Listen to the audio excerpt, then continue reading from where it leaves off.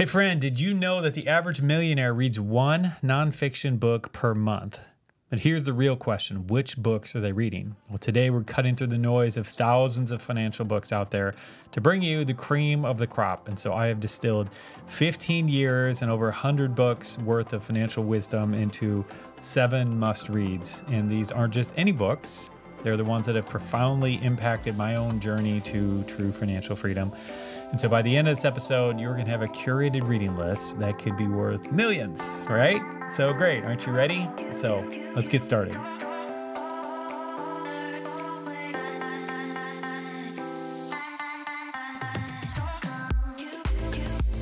Hey, I am Bob Loddick, author of Simple Money, Rich Life, and you are listening to the SeedTime Money podcast. And we are in the middle of a 40-week series where we're sharing our 40-week checklist to all the action steps, strategies, and books that we use to go from paycheck to paycheck living to reaching our biggest financial goal of giving away $1 million and living a life of true financial freedom.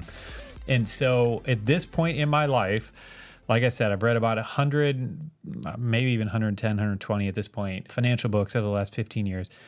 And so I want to go over 7 of them. I had to whittle it down to 7. And I've talked about this in the past, and my kind of top list is changing a little bit. I have a new addition to it, maybe 2 new additions since I've done something like this last. But anyway, I'm excited to share about these because I just, if you've heard me, if you've been listening to the podcast for a while, reading our blog for a while, you know that I love books. And I think books are one of the greatest deals in the history of humanity, where you can buy a book from someone that would cost you millions of dollars to meet with. And, so people pay millions of dollars to go meet with Warren Buffett for lunch.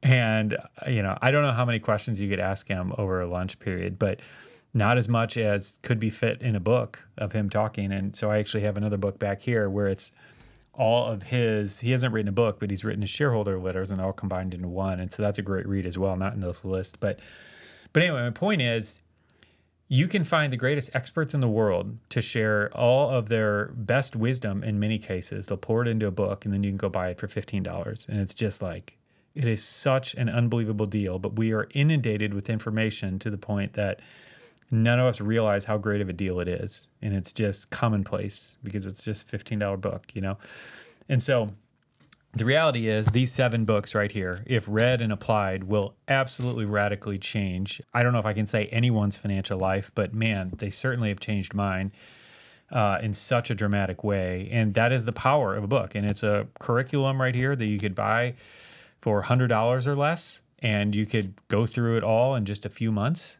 and for the rest of your life be in a much better financial footing. So anyway, that's my sales pitch for all these books and really financial education as a whole. But some of these authors are Christian authors. Some of these are Christian books and some are not. I am someone who likes to learn from anyone. I listen to music, not just from Christians as well.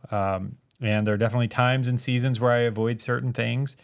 But the point is, I think, or I have experienced that there are certain writers who will tap into biblical principles, not even knowing it, not even being a believer, but sometimes tap into the principle, live it out, see the benefit of it, even without understanding it. Warren Buffett being one of these guys who is on my prayer list because I don't understand that he's following Jesus, and I would love to see him in heaven. But there's a lot of things that he has tapped into that are biblical principles that he's just benefiting from, and he's not even a believer. And meanwhile, there's so many believers who we have the book, and we are not tapping into them the way that we should be. And that's part of why SeedTime exists and why we're doing what we're doing, because I believe we should be the ones that the world is running to for financial answers. We should be the ones who are solving the world's biggest problems. So anyway, with all that, let's get into some of this. I'm going to give you my top 7 in no particular order. And the first one, on any book like this, somebody's going to roll their eyes, but it's the Bible. I have to say that. And it's not just like giving lip service. Like, legitimately, it is the source of, like I was just saying, so much of the financial wisdom that is in these 7 books right here. Okay. And, and so for me, like, I remember probably close to 20 years at this point, just discovering that the Bible talked about money, which was mind-blowing to me, that this book, thousands of years old, still has relevant information for us today. And I remember just like poring over the pages of Proverbs and starting to do the proverb a day thing and just going month after month and going through and through and through and just and read it in different translations, for the Proverbs, like certain ones, that doesn't make sense. But then I'd go research it, or I'd go back to the, I guess, Hebrew in that case. And just like try to dig in and understand, like, what is this proverb that I don't understand? Like, what's the actual meaning here that I'm missing? And anyway, and it's like there's so much of a wealth of wisdom for us in the pages of the Bible. And if you're listening to this, I probably don't need to preach too much to the choir on this, but I do I think it's really important to understand this. Yeah, because it's easy to overlook that and just say, all right, well, I just want to get in the practical. Like, give me a modern day book that has the practical stuff. And it's like the Bible has that as well, So I would say a lot of my money beliefs have been shaped by the book of Proverbs, and then a couple different chapters from the New Testament, but I would say 2 Corinthians 8 and 9 are great chapters. Matthew 6, 1 Timothy 6. But anyway, those chapters have been some of the more significant ones that have deeply impacted my thinking and understanding about money, giving, possessions, all that. So that is the number one book. Number two book is Craig Hill's 5 Wealth Secrets That 96% of Us Don't Know. I'm going to just go ahead and read a little section out of maybe each of these that I highlighted, and maybe it'll be interesting to you, maybe not, but anyway, so he said here, and I think this is a story that he's telling, and it says, then it dawned on me that the difference was that the people in that time had no debt, and thus they were in control 100% of their own resources. They had only one master, God. Today, most people are in great debt and thus have given control of their resources to many other masters or creditors. Most people are not able to be directed by God in their finances, even if they want to, because they have already designated authority over their resources and become slaves to their multiple other masters. This is the primary reason this biblical pattern of funding buildings in which to congregate does not work today. Anyway, this idea that so many of us, and this is just one of many nuggets in this book, it's a fantastic book, have given control of our resources over to other masters, and it's hindering our ability to be used by God that just hit me hard when I read that. And so this is a fantastic book. It's a short read, and basically it's 5 main principles that he goes through here, but just deep wisdom and insights that honestly are rarely discussed. I've read a lot of Christian financial books, and I feel like he's tapping into things that are just different than a lot of what I've seen. Next on the list is a book called The Treasure Principle by Randy Alcorn. This one's super famous. It sold probably millions of copies at this point. And it's really short. You can read this thing in probably 45 minutes. And anyway, and there's a couple different things in here that stood out to me. But like one thing that I think Randy hits on so well, he has an understanding of eternity that is really, really rich. And he says this, I'm convinced the greatest deterrent to giving is this, the illusion that earth is our home. And that quote right there, I think, sums up so much of the body of Christ and how we're all living on earth like this is our home, like this is all there is.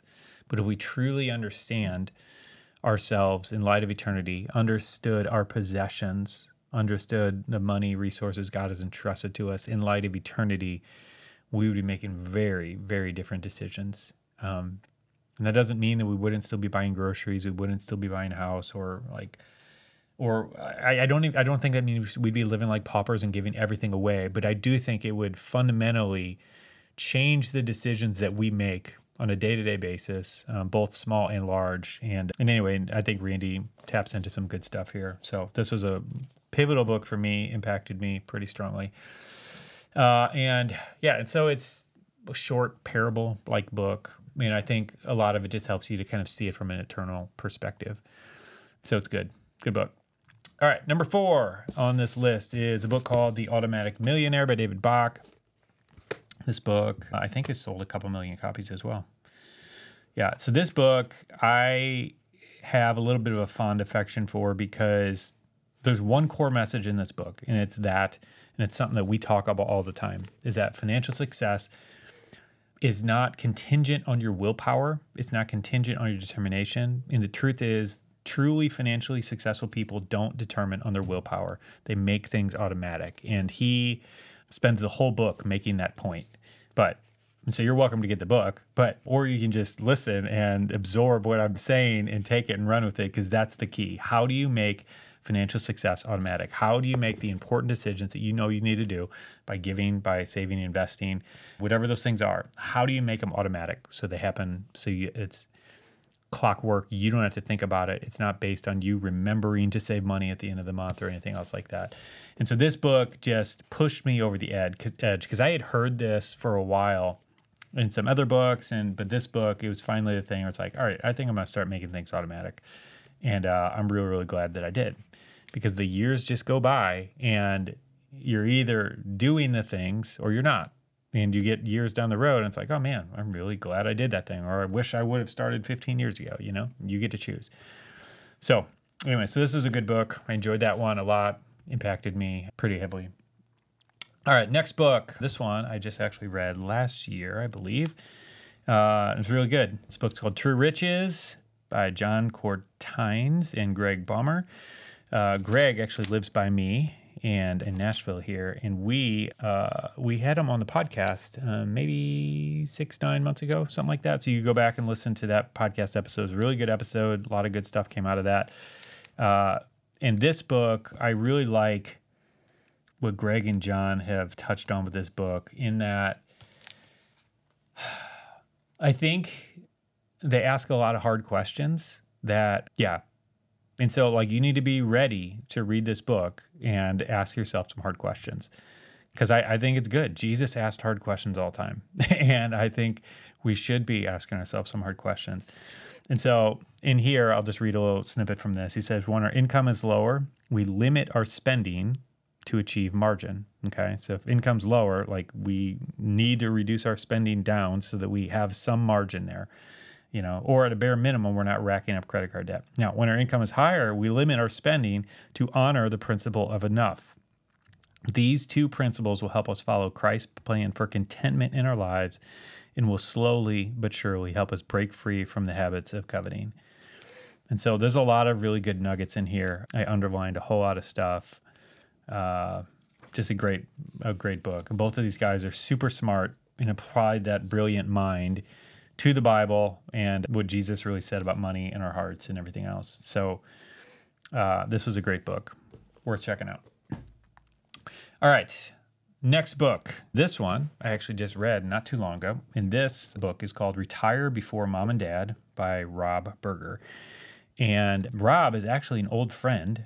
He started a financial blog around the same time that I did, a decade and a half ago or something like that. And so we met many, many years ago and see each other at conferences every once in a while and text every once in a while. But I just finally got around to reading his book that he released a handful of years ago. And I went through it. I'm like, this is so good. It's such a good book. And so it talks about a lot of different facets of personal finance and money management. But just in general, if I had to pick one practical personal finance book that I was going to give my kids and say, just do this, like this would probably be the one that would do it.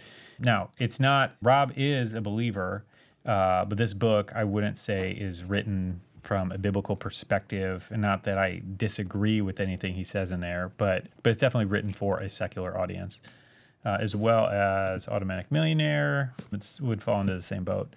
But just a lot of good practical insight. I really like the way Rob thinks. I mean, honestly, it's like he kind of thinks like the way I think about some things, which is why I think I like it. But anyway, a lot of fresh ideas and revelation, and like packaged in really condensed bite-sized pockets. Like it's just good. It's a really good book. So that's number 6 on my list. Number 7 on the list, also not a believer as far as I know, but great book nonetheless, The Psychology of Money by Morgan Housel. And he writes for, I don't know if it's New York Times, or he's a writer at some big money magazine or money newsletter or something. Kind of thought it was New York Times, but some big newspaper. And he's just a fantastic writer who's really good at pulling out interesting, I don't know, anecdotes to kind of prove ideas and concepts. Yeah, he's just got a really good understanding of how money affects how we think about life and things like that. And so I'll just read a little bit out of this as well. This is such an interesting story. So I'm not going to read the whole thing, but I'll read you a little bit here. So he was talking about this guy, Rajat Gupta. Okay. So anyway, long story short, he starts becoming really successful. Okay. With his success came enormous wealth. By 2008, Gupta was reportedly worth $100 million. It's an unfathomable sum of money to most. A 5% annual return on that money generates almost $600 an hour, 24 hours a day. He could have done anything he wanted in life. Okay. And what he wanted, by all accounts, wasn't to be a mere centimillionaire. Rajat Gupta wanted to be a billionaire, and he wanted it badly. Okay. So what happened is Gupta ended up committing some sort of fraud, insider trading or something like that. Okay, so something. The SEC claimed that Gupta insider trading basically led to $17 million in profit. Okay, so Gupta went to prison for insider trading, careers, reputation irrevocably ruined. Okay, and then he talks about Bernie Madoff, who was a notorious Ponzi schemer. And anyway, so he's talking about both these guys in this situation where they're both really, really wealthy. And yet they do these things for money that just doesn't make any sense. So Bernie Madoff's legitimate, non-fraudulent business was by any measure a huge success and made him hugely and legitimately wealthy. And yet the fraud. The question we should ask of both Gupta and Madoff is why someone worth hundreds of millions of dollars would be so desperate for more money that they risked everything in pursuit of even more. Okay, and so he says, a crime committed by those living on the edge of survival is one thing. So a Nigerian scam artist once told the New York Times that he felt guilty for hurting others, but, quote, poverty will not make you feel the pain, help you forget the pain, basically. But what Gupta and Madoff did was something different. They already had everything, unimaginable wealth, prestige, power, and freedom, and they threw it all away because they wanted more. They had no sense of enough. And so I think that's a question that, all of us, probably not as wealthy as the two of them, but there is something there about having a sense of enough. Okay. And so he's got this Warren Buffett quote in here where he says, to make money they didn't have and didn't need, they risked what they did have and did need. And that's foolish. It's just plain foolish. If you risk something that is important to you for something that's unimportant to you, it just doesn't make any sense. There's no reason to risk what you have and need for what you don't have and don't need. Anyway, so this book is just full of things like that and a lot of great writing and great insights about money and how we think about it and all kinds of stuff like that. So anyway, so these are the 7 books that, again, I would put in my top 7 that have deeply impacted my thinking. Now, I know a lot of you have read our book, Simple Money, Rich Life. And if you are one of those people where you're like, all right, I'm not going to read 7 books, I would recommend our book to you because I actually rolled up a lot of the best lessons that I learned in these books into our book, Simple Money, Rich Life. And so if you want a little bit of a one-stop shop that includes kind of the best of some of what I got from these books, you can check that out as well. I do think you're going to benefit from reading all 7 of them. And I would recommend that you do that. But again, I know some people, it's like, I read 1 book a year and that's it. And it's like, all right, let's do that if that's going to do it. All right. Now, one thing I want to do that I think, well, here's what we're going to do. I want to give this curriculum of books away to one of you listening, and maybe it's you. Okay, so what I'm going to do for the next 7 days, I want you to send me a screenshot of a review that you have left for this podcast, whether that's on iTunes or Spotify, wherever you leave reviews. And you can have already left one in the past. If you already left one in the past, go find it, take a screenshot. Or if you haven't, go do that. Then take a screenshot and just send it to me, bob@seedtime.com, in the next 7 days from the time this is published. And we're going to pick a winner and send you a copy of all of these books, okay?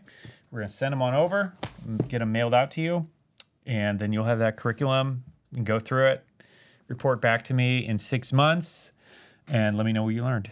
And so anyway, so yeah, just do that. Send me an email, bob@seedtime.com. And I will say a lot of times it's just human nature, but a lot of people don't take action. So like this is going to be one of those things where it's like, I don't think there are going to be tons of people who are actually going to do this. So the odds of winning this could be pretty good.